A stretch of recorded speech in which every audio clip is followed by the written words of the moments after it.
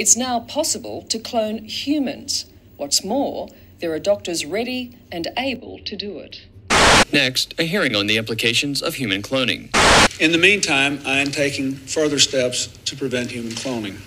Human cloning. Human cloning. Human cloning. The cloning of a human being.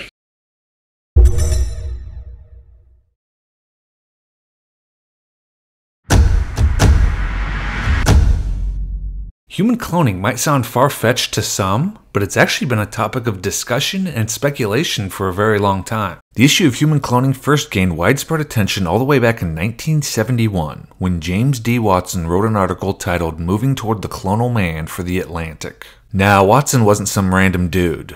A few years before his Atlantic article, Watson won the Nobel Prize for making one of the greatest scientific discoveries of all time. In 1953, Watson discovered the DNA molecule. In his Atlantic article, which, to repeat, was published all the way back in 1971, Watson warned that human cloning was much closer to happening than people realized. He wanted people to start paying attention to the issue so they could make informed decisions about the ethical and moral issues that would arise from human cloning. Watson wrote, "I would hope over the next decade, wide-reaching discussion would occur about the manyfold problems that are bound to arise from human cloning." After this article appeared, the issue of human cloning just exploded. If you look back on newspapers and magazines of the early to mid-70s, human cloning articles are absolutely everywhere. The scientists and doctors featured in these articles said it wasn't a question of if a human clone would be created, it was a question of when a human clone would be created, if it hadn't been done already. Nobel Prize-winning geneticist Dr. Joshua Lederberg. There is nothing to suggest any particular difficulty accomplishing cloning in mammals or man. With strenuous effort, genetic surgery could be put within our grasp in as little as 10 or 20 years. University of Illinois microbiologist Dr. Kimball Atwood said, "With a crash program, cloning a human could be done now." Dr. Kurt Hirschhorn, who is chief of medical genetics at Mount Sinai School of Medicine in New York and the former president of the American Association of Human Genetics, not only is cloning a human possible, but probable. It will take place much sooner than people realize. This massive 1974 human cloning feature in the Cincinnati Enquirer claimed human cloning would be, quote, "the most drastic biological change in all of humankind's recorded history." Dr. Landrum Shettles was dubbed the Clone Doctor and became a minor celebrity in the 1970s. He first became popular when he wrote the bestseller How to Choose the Sex of Your Baby, and he was considered one of the pioneers of human cloning experiments. He went so far as to say that cloning was, quote, "easy to perform." In the late 1970s, the issue of human cloning exploded when journalist David Rorvig published a nonfiction book named In His Image. The book was an instant bestseller and a national sensation, and it is a fantastic read which I would highly recommend. Rorvig was a very well-known science writer who published multiple articles in the past about human cloning, and he claimed that an extremely wealthy 67-year-old man contacted him with a shocking proposition. He wanted Rorvig to use his contacts to help him assemble a team of scientists who could create a human clone of himself. The old man, referred to as Max and never identified to this day, was willing to pay anything to hire the best scientists and buy the best equipment. Money was no object. Upon its release, the book was hugely controversial. Rorvig was subjected to intense pressure from the media to reveal Max's identity, and when he refused, the media branded the book a hoax. Rorvig insisted the book's events were real, and he never did reveal the identity of Max or his cloned son. Throughout the 1970s, clone fever raged on. If you look back on books from that era, there are just a ton of books about cloning. The Boys from Brazil was a best-selling novel and movie about Nazis resurrecting the Third Reich by creating hundreds of clones from Adolf Hitler's DNA. Look for the boys from Brazil before they look for you. And a human cloning gag kit was even released to the public.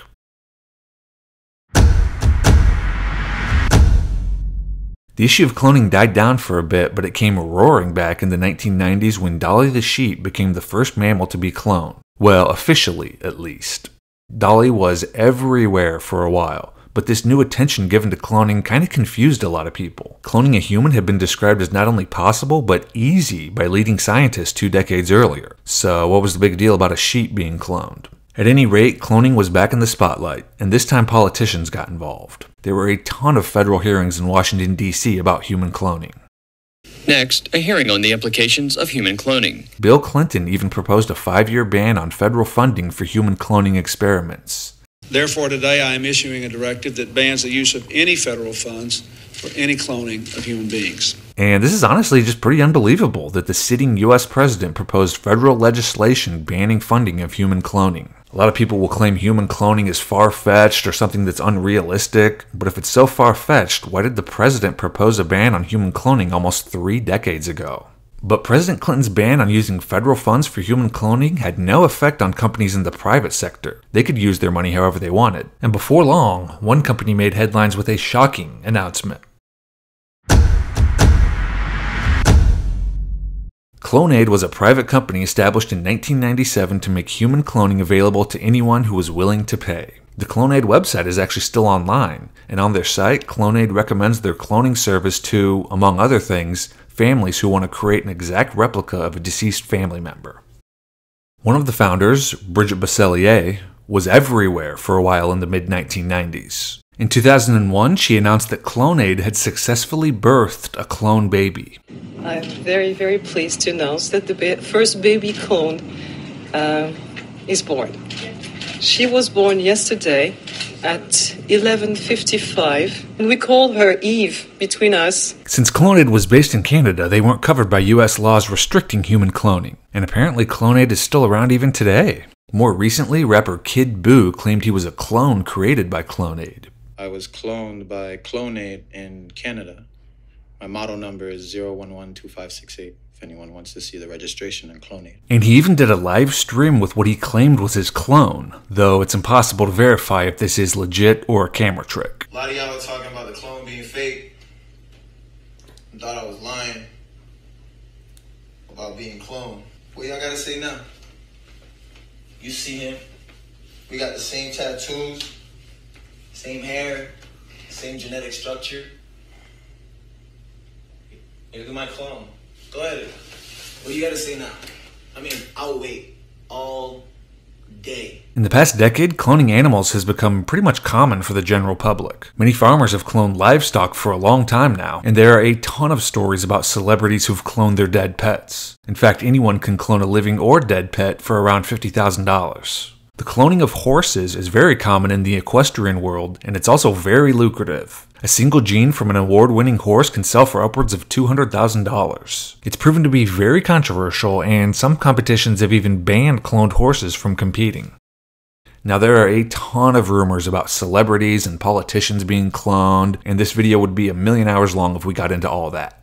But those are all rumors, and what we've covered here are facts. It's a fact that human cloning was everywhere back in the 1970s. It's a fact that many leading scientists in the 1970s said human cloning was not just possible, but easy to accomplish. It's a fact that the government has held numerous hearings on the legality of human cloning, and it's a fact that Bill Clinton proposed legislation banning federal funds for human cloning.